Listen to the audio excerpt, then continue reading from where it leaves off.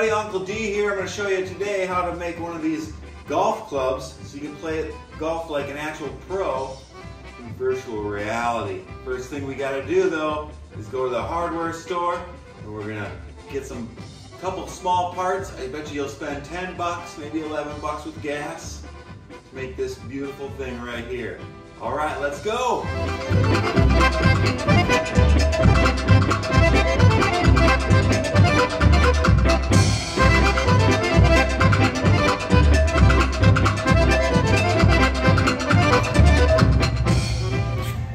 I'm gonna go ahead and get one of these flex coupling 1.5 by 1 1/4. 10 bucks each. All right, first off, you're gonna get yourself a club. You can get these for like $1 at Goodwill.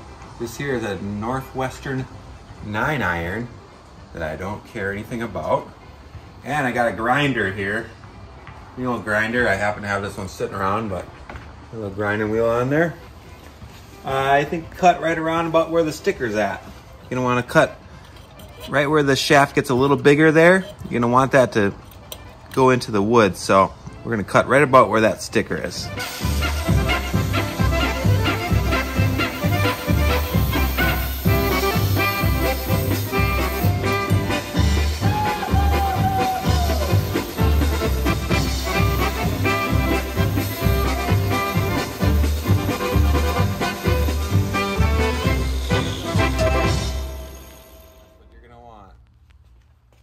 Okay, next thing we're going to want to do is take our coupler and we're going to cut a round piece of wood. We're going to cut it out of this thing that I found. It's just sitting in the trash. It's an old, I don't know what it is, but we're going to use that. So I'm going to set this right on here. Utilize one of the edges there. Use my pencil. Make the circular mark. I don't know if you can see in there or not. But there we have it. Doesn't have to be perfect by any means.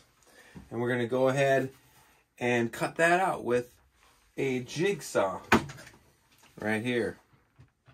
All right, before we cut it all the way through though, we want to make a mark in the middle of the circle.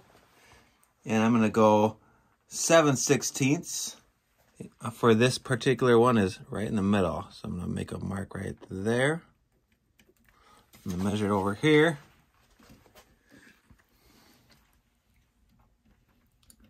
7/16. So there's the middle. We want the hole in the middle. And then before I cut it out, I'm going to drill a hole through the middle. We're going to use a 1/2-inch drill. This is a Makita high-speed drill here. Go right in the middle.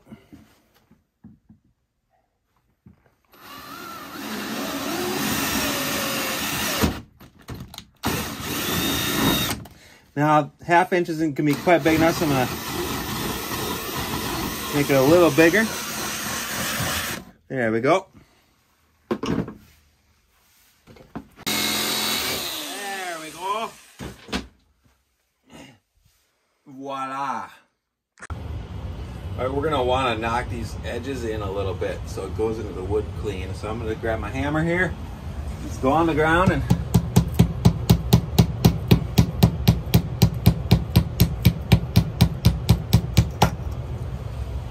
right, and then with this, we're gonna go back on the ground, shove that in there. Hopefully that gets in there good. Yeah.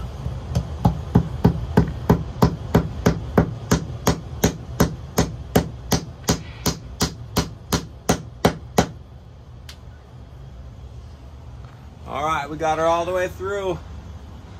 She seems pretty tight. All right, we're gonna take this here, it's nice and solid, shove it into this, line it up with the clamp, go ahead and tighten that down, as tight as you can get it.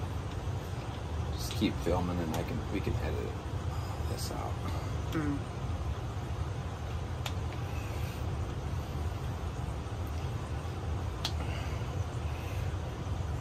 All right, get nice and tight.